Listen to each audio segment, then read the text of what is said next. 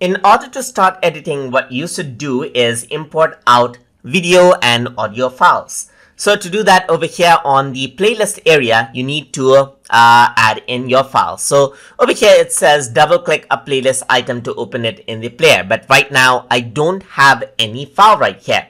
So to import out files on this particular area, I need to go to file right here, and over here you can see open file is an option. So if I were to click on this, it opens up the Explorer window, as you can see. So I can go around, select out the files that you want to import out onto the project. So here I am in the video file right here. So I'm just going to go around, select out all the videos.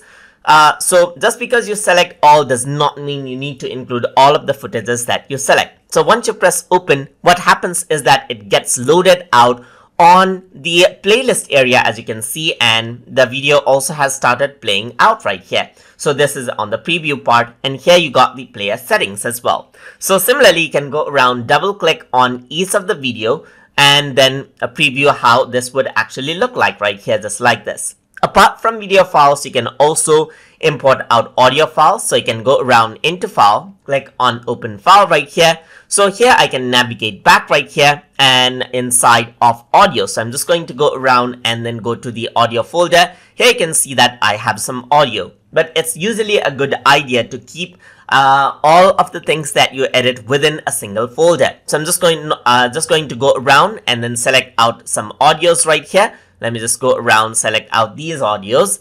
I'm going to go around and copy this, and then I'm going to go around onto Shotcut. So I'm just going to go around onto Shotcut project right here, and inside of Shotcut project, I'm going to go around and create a new folder right here, just like this, and name it as audio. So now I know all of the file that I'm working with is inside the Shotcut project folder right here. So I'm just going to go around and paste out the files right here and click on open, and what happens is that the audio is loaded out as well.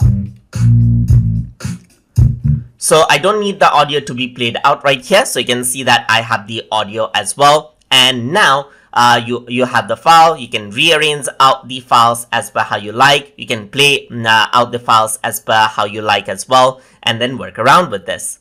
So that is how you can import out files and then arrange them out in playlist panel.